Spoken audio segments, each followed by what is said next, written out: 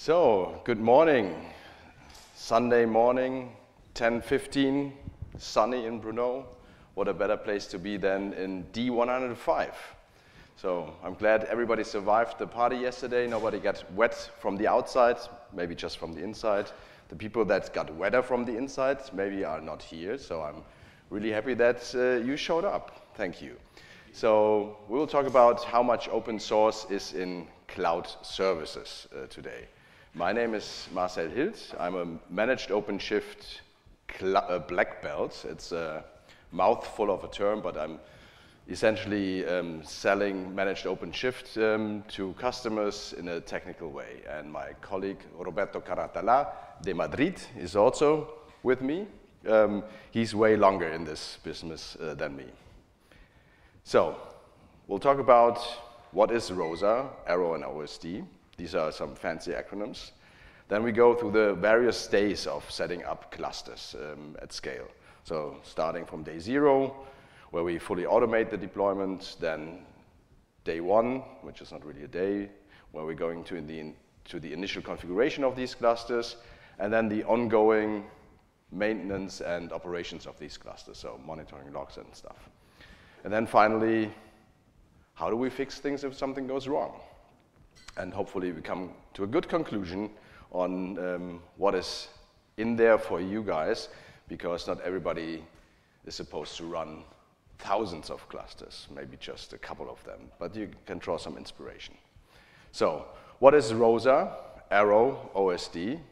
Is it something that you shoot with your crossbow, or just a color, or just a triple-letter acronym that nobody really cares about? So let's take a step back and look at what we're doing at Red Hat for the last, how many years? 25 years?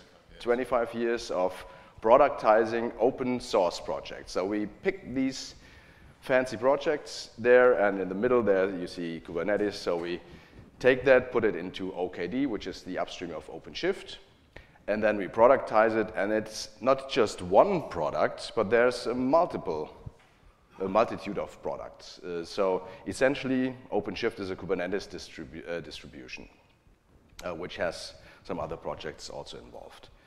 And most of you are probably familiar with deploying OpenShift yourself, where you run the installer. We had many, many installers of deploying this. Sometimes it was Ansible. These days it's a Golang binary, and then it provisions some infrastructure, yada, yada, yada.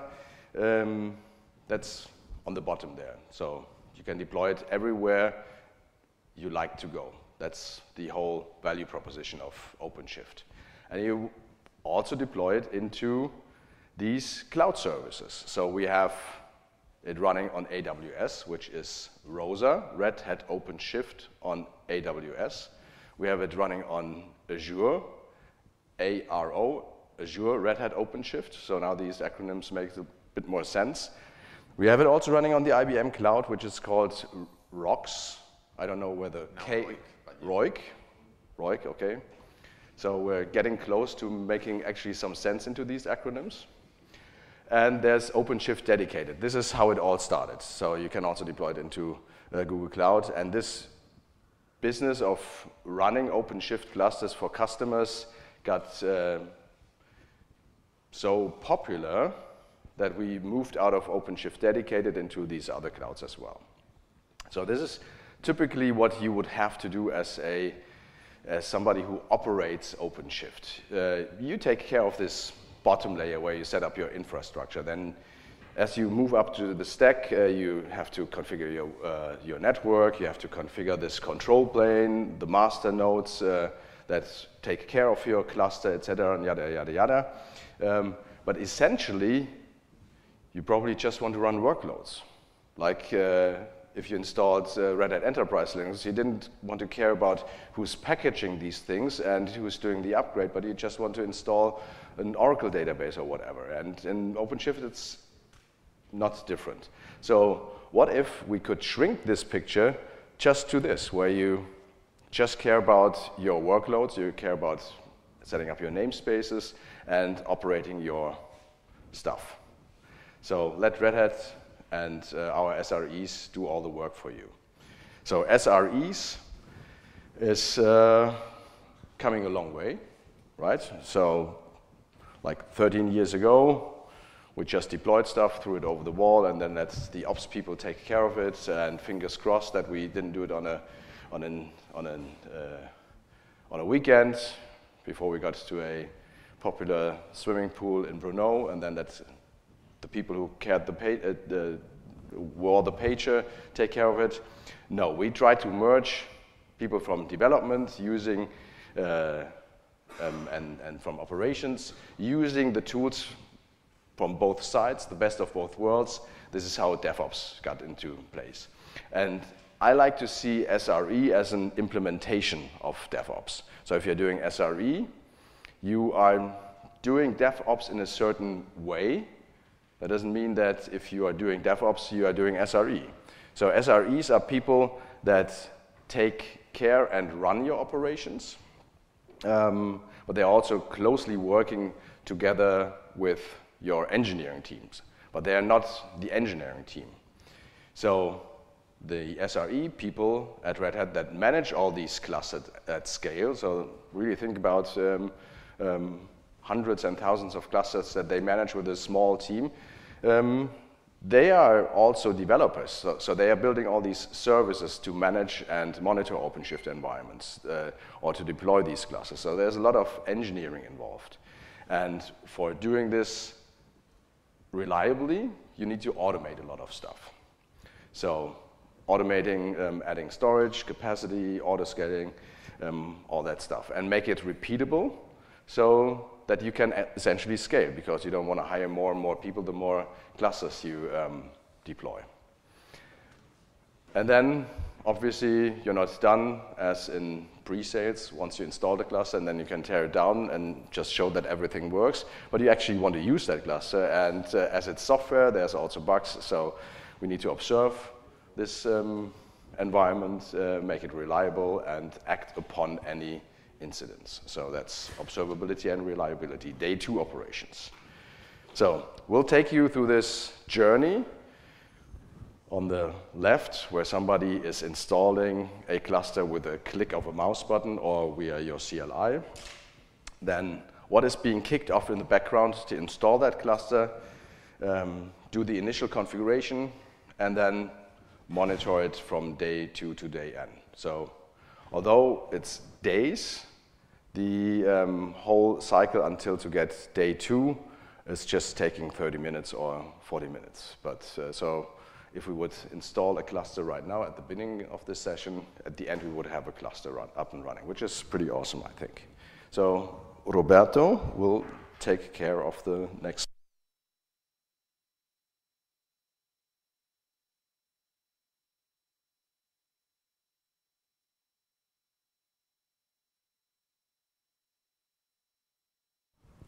Hello. Right, we have only one mic. So now that we will start with the day 0 operations, we need to deploy fully automated and scalable clusters. So we have an initial problem. We are a DevOps team. We need to deploy our clusters in a scalable and maintainable way, and also easy. And we want to deploy our OpenShift Kubernetes clusters across multiple hyperscalers. We have AWS, we have Azure, Google Cloud, and IBM. So we have a plan, and we need to deploy all of these projects that we have in the CNCF, and we have several meetings. We try to have several meetings with business, and the business guy wants to put everything, wants to put storage, wants to put AI, wants to put every single piece of software out there, but we need to do it scalable. We need to start working, and we end like this.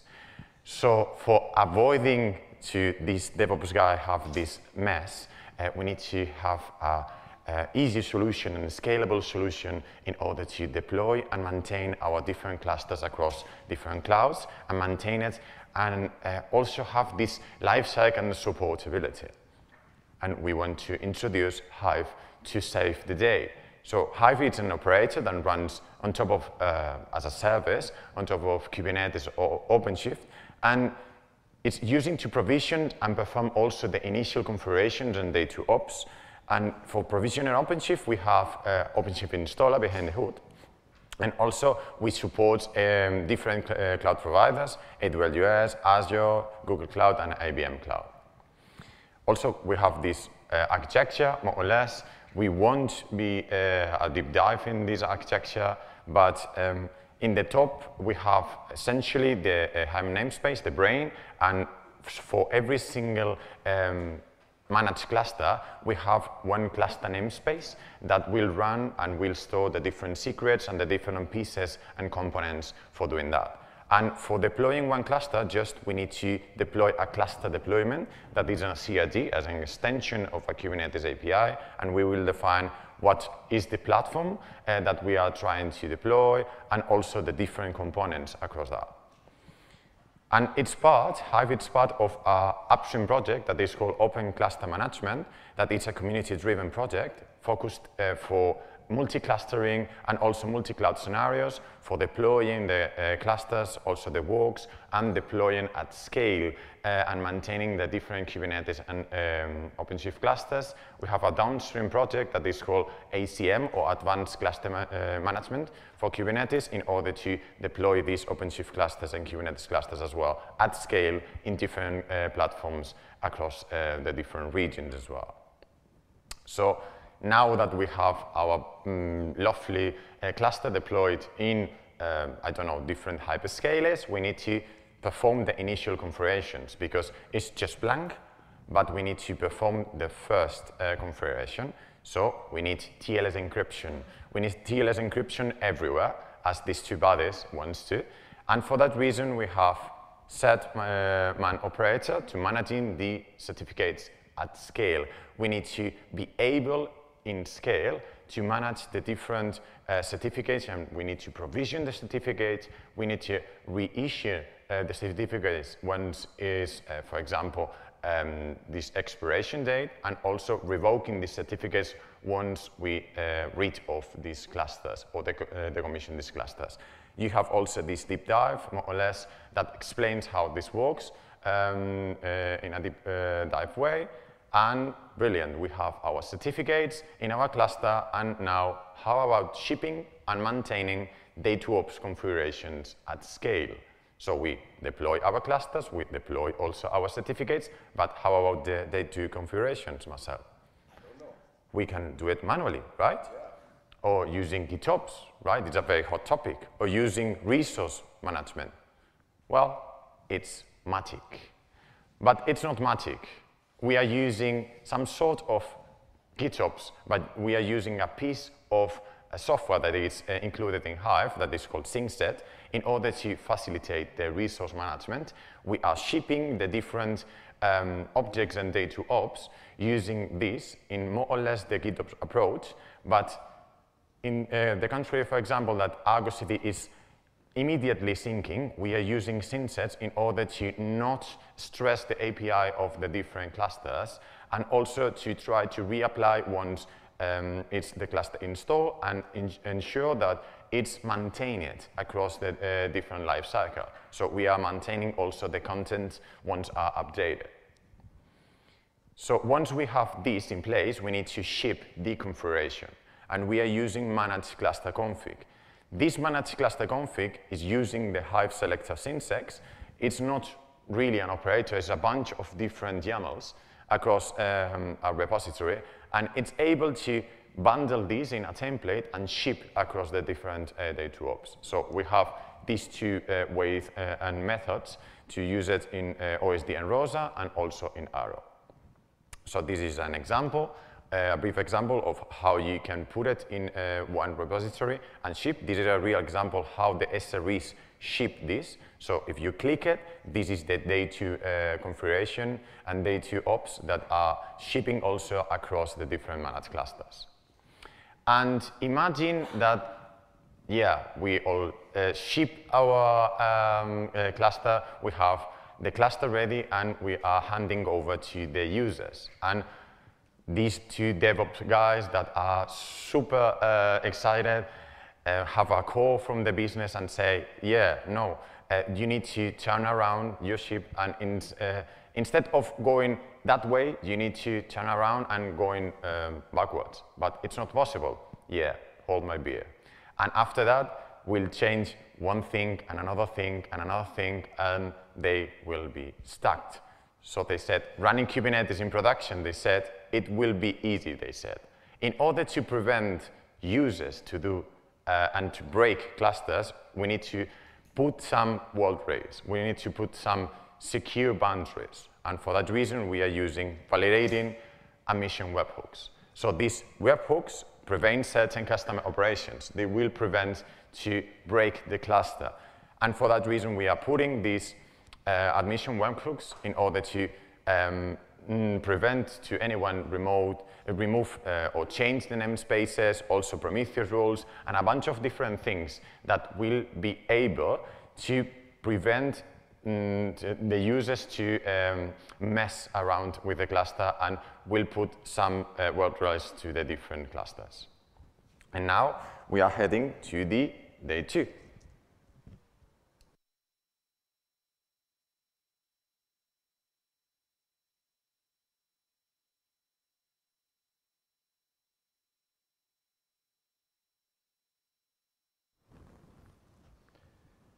So, day 2, or minute 20 into cluster operation. So we made sure that the cluster is up and running. You can't mess around with it, and if you mess around with it, it gets reverted. But we need to also look at what's going on there. So platform monitoring is essentially not different from your everyday platform monitoring that you would do in your own OpenShift cluster. So you have a bunch of alerting rules, the out-of-the-box OpenShift alerting rules, and then some SRE added alerting rules that are more specific to these managed environments. Then you have a Prometheus instance running on this local cluster on the customer side or in the cloud, which is collecting metrics, which are then exposed to an alert manager, which is also part of the Prometheus suite. And then it sends these alerts to PagerDuty, which is a paid service where you can manage your incidents. It sends it to GoAlert, which is also a paid service, but it's more an open source service. So they're using this, this mix of alerts. I actually don't know what alerts are going to which service, but it's always good to choose from. And there's Deadman Snitch. So if nobody heard of Deadman Snitch, definitely something to look into. I have it running in my home setup to alert me when my home Prometheus is going down. So it's for one rule, it's free. It's basically the poor guy that has to push the button, and if he falls off dead, then he releases the button, and then we know this cluster doesn't reporting back home. So that's essentially the setup that we have to monitor these clusters. And obviously, we don't want to have all the alerts coming in, because you know it, if there are too many alerts, nobody cares about these alerts, and then the alerts don't matter so much. So we have some inhibition rules in place. I don't have too many memes in my slides. I'm more the emoji guy. So these are stock emojis from my operating supplier. I'm the meme guy. He's the meme guy. So how do we configure these things? Because as you heard, we are not using GitOps, because otherwise you would have to have a pull request or some entry in your Git repository for every customer cluster that's being set up. So how would you manage a lot of alert managers in random clusters being set up? And therefore, we have the configure alert manager operator, which is installed in this cluster, and essentially it watches for some secrets and config maps to appear or not to appear. It does some health checks, whether the cluster is set up already, and these health checks are then reported back to Prometheus. So we hook into that normal monitoring pipeline there. And the secrets themselves are deployed via sync sets. And once these secrets are in place, we have some other operators configure go alert operator, the pager duty operator, and the deadman snitch operator, which no, actually these operators in the bottom are responsible for deploying the secrets. So they are using, again, the sync sets from Hive to ship out the configuration to these clusters if they are needed, or and maybe they change. And then the configure alert manager operator takes care of configuring alert manager. So now we have a programmable pipeline of configuring alert manager to your needs, to the environment that the cluster is running in, without any GitOps involved and with a programmable way, because we don't want to do things manually. These are all open source, so if you happen to configure a lot of alert managers, think twice, maybe you want to use these operators. So they are not really OpenShift specific or OpenShift dedicated specific, but they are, well, they solve a very small and a small problem. Voila. So what is monitors? I don't know how many of you knew that the alerts that are shipping with OpenShift, they also come with runbooks, and the runbooks are actually open source. So they are on OpenShift, GitHub OpenShift/runbooks, and they tell you what to do when an alert fires. And it's actually very good practice to put the link of the runbook into the alert. So an alert, which is that's an example here. That's how you would configure the alert in your alert manager. You also see this runbook URL there at the bottom, which can be directly clicked on if you see that alert, and then you go to the runbook. So it makes it easy for your SREs, even if woken up at 3 a.m. in the morning, to just go through the runbook and do your stuff.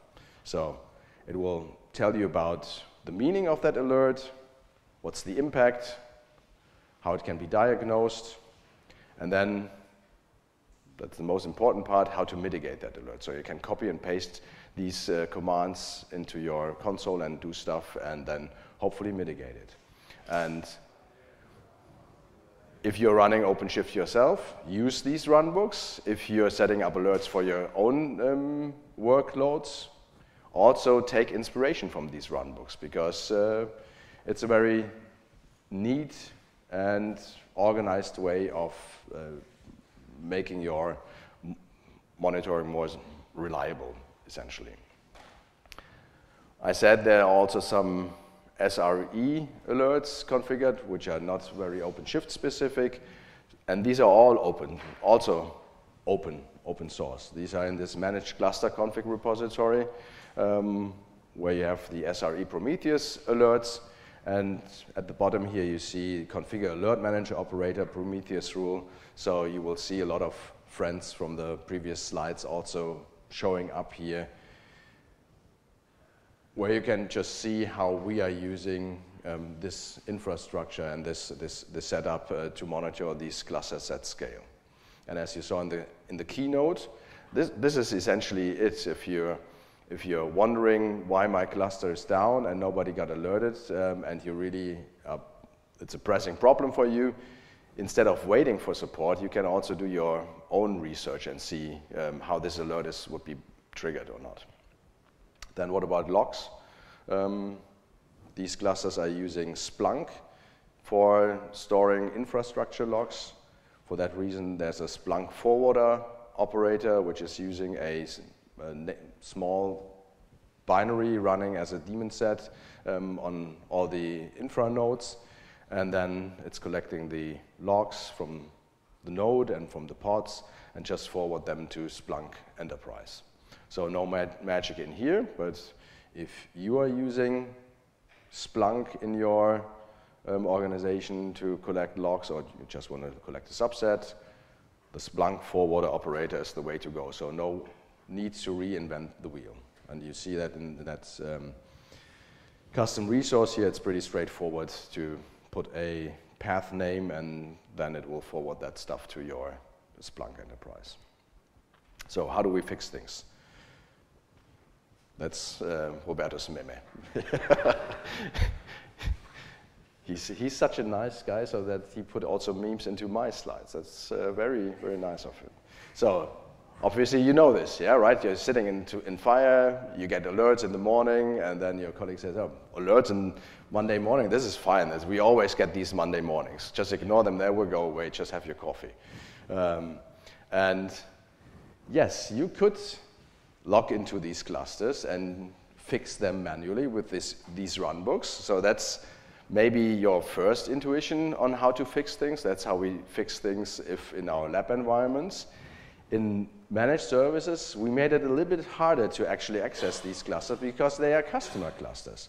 So as an SRE, you have to jump through some loops in order to get there. So you're coming through the public internet, connect to a bastion host, then set up a private link to this cluster environment.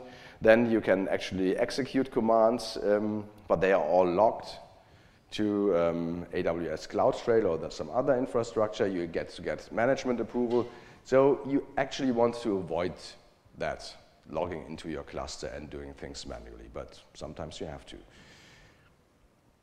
No, we want to do it in a more sustainable way. So this is from the OpenShift documentation. Red Hat SREs are managing the infrastructure as code. We see words like GitOps workflows, CI/CD pipelines, and then it's talking about the review process. So you only get a review once some other SRE also approves it. So this is essentially the TLDR of best practices of managing your code environment. And everybody's hopefully following them.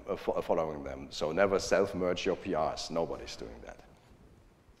And with these Google search words, I did some reverse engineering. How are we managing actually these CI/CD pipelines? And it turns out that we're using TestGrid. So TestGrid is a test infrastructure reporting platform from Google Cloud. It's still being worked on to be fully open sourced and taken out of this Google Cloud repo, but that has been going on for 10 years now.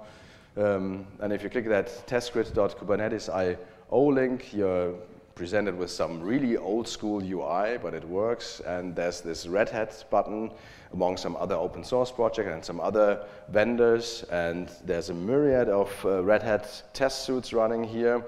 You click there, then you see the test suites running. So it's really open how we do this CI/CD process for managing all these clusters. And then you click on the test, on a failed test or on a successful test, and you're getting into Prow, which is another tool from the Kubernetes environment, Kubernetes world, which is storing logs and running jobs. So it's a very good practice to just use the same tooling as the upstream community is using for your product. And that's what we're essentially doing here. And then there's a clue in here. It's called OpenShift OSD E2E. So that looks like OpenShift dedicated end-to-end test. So maybe there's some more information in here. Turns out that we have another repository in the GitHub OpenShift org, which is the test framework. So it's a portable end-to-end test framework which supports deploying clusters into multiple environments. It performs cluster health checks and upgrades, so that's the workflow here, captures the log, so nothing special in here. So you might be thinking, how can I use that for my own purpose? Because I'm using Jenkins and stuff. Well, there's some documentation in there how you would write tests for Kubernetes clusters, because it's a little bit different than writing tests for your let's say Python application or Golang binary, because you're setting up a cluster and you want to make some checks. So there's an example for checking image streams. This framework is called Ginkgo, named after a plant. So I think it's all coming from some vegetables, cucumber, ginkgo, who knows, but it pretty reads like English. So the suite is called Informing Image Streams. Then we need to get some image streams from the cluster. It's just a one-liner. You list all the namespaces, you get all the image streams into a list, and then you count all the image streams in there. There we see this magic number of 50. Whoever came up with this number of 50, but supposedly there should be 50 image streams in your cluster for that test to pass. And instead of maybe writing your own test suites or even reinventing some tests, you think, you get the enlightenment, and then you get stars in your eyes. So there's a lot of test suites already in this OpenShift end-to-end test suite where you can take inspiration from. Or you might wonder, why is this error always happening in my cluster? Do they have a test? Let's go and explore. So it's a funny exercise for a Sunday morning in the sun. And maybe you want to do that right after this talk, after you got inspired by this myriad of open source repositories which make managed OpenShift services run. It's not fully open source, so there's still some secret sauce to it, but we're getting there and opening it up for everybody to inspect. So with that, we still have 5 minutes up for questions.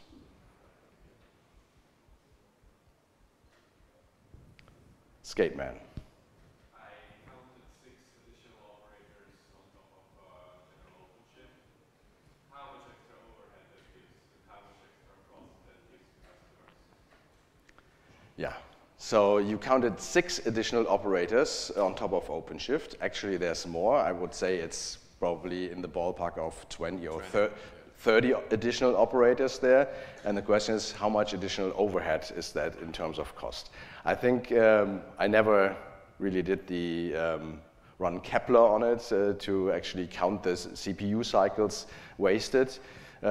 It adds some cost, I would guess, but they are really lightweight. So essentially, they're just checking a configuration, and then they are setting up another configuration. So there is some overhead, but then you don't want to care about these operators as a customer, because we care about the infrastructure nodes and the control plane. So it's the SRE way of doing things and monitoring this stuff. And I think it's more lightweight than, well, having some external querying of the API. So to answer your question precisely, I don't know, but it's probably less involved than we might think. Yeah. Have another question?